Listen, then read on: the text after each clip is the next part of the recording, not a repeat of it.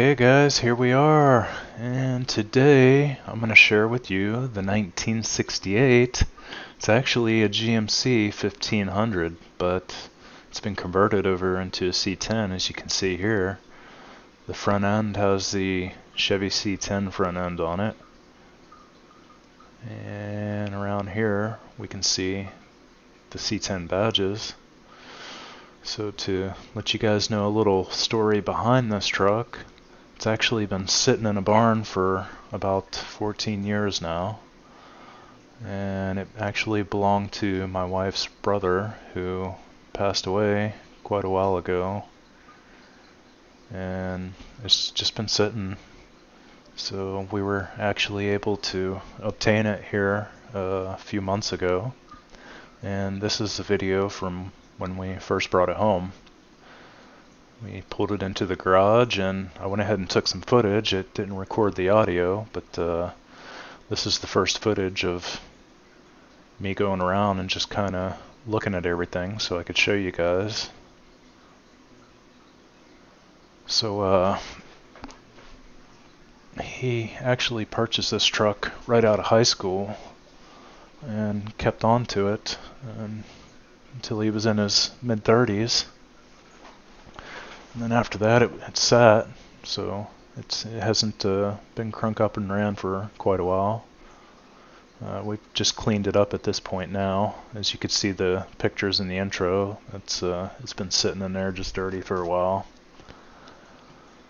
So we'll go ahead and pop the hood and show you what we got under here.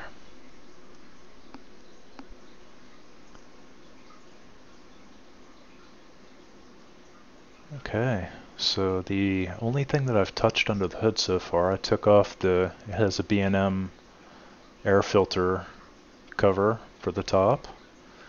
I just went ahead and took it off so I can inspect everything really good. It's actually out of a 1973 Bel Air. This is a 350 2-bolt main. Only had 125 horsepower back then. You can see it's got a Holley 750 on it. It's got a Whelen intake, and it's got a HEI distributor. It's got some headers, and you can see the one-wire alternator there. It just needs a lot of love and care. There's the radiator. The radiator cooling fan does not work. And then you can see right here attached to the fender, that's the air compressor. It has airbags on the rear. Because this is the GMC 1500, look here, you can see the wires to the radiator fan were all burnt up. There's all the air lines. They're all chewed up. But yeah, because this is a GMC, it has the leaf springs set up in the back rather than the coil springs and the trailing arms. Right there we've got the overflow for the radiator, and we've got transmission cooler that's been added on.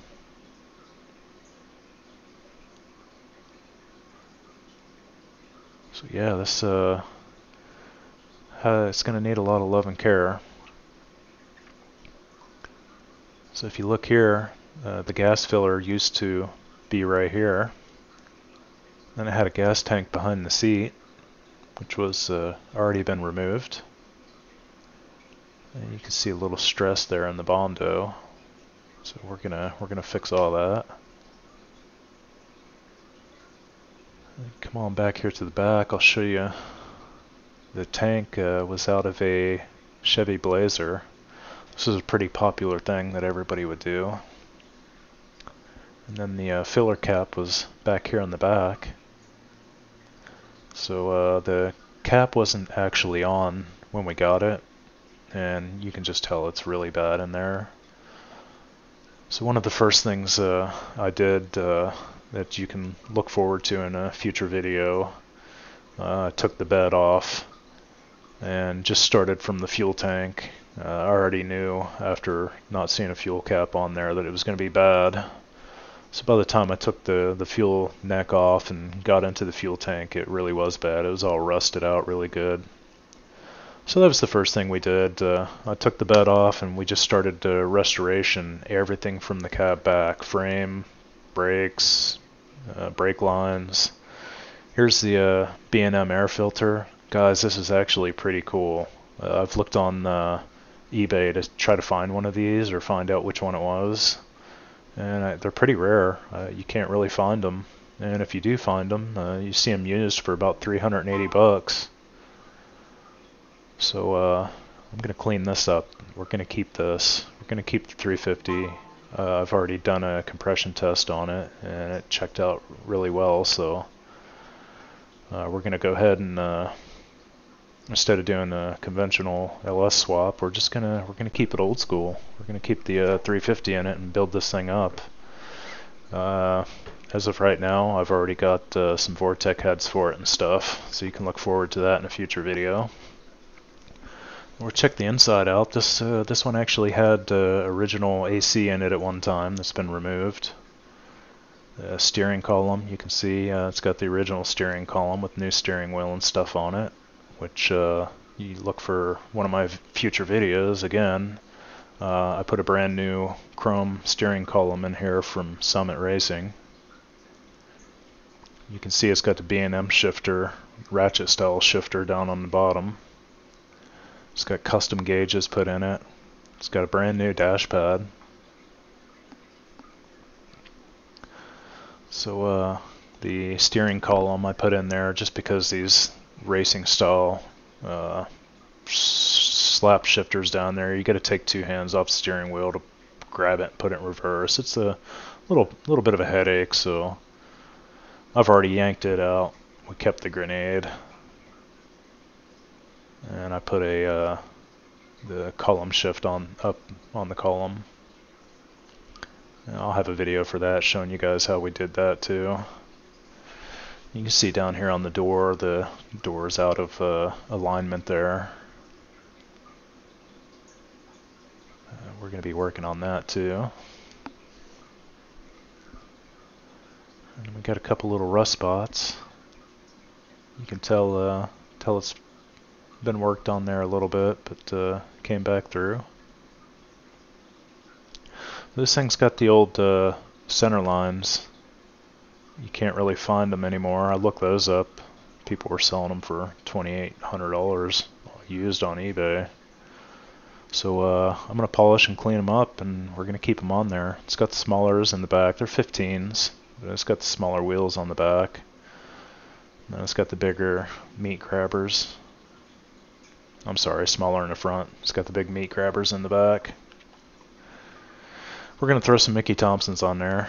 Here you can see it's got the airbags. You can see it's got the leaf springs. It's got some Flowmasters. Everything back here has all been completely restored. You can check those out in our future videos. As well as rear disc conversion. I did the Willwood conversion kit on it and ran new brake lines. So yeah guys, if you haven't hit that subscribe button, go ahead and hit that now, and you can follow me. I've already released the video on our installation of the Boyd fuel tank. If you haven't seen it, check it out. That's really cool. And yeah, make sure you like my video. Hit that subscribe button. This week I'm going to start putting out more videos on this one, and we're gonna fully restore this thing. So it's going to be a lot of fun.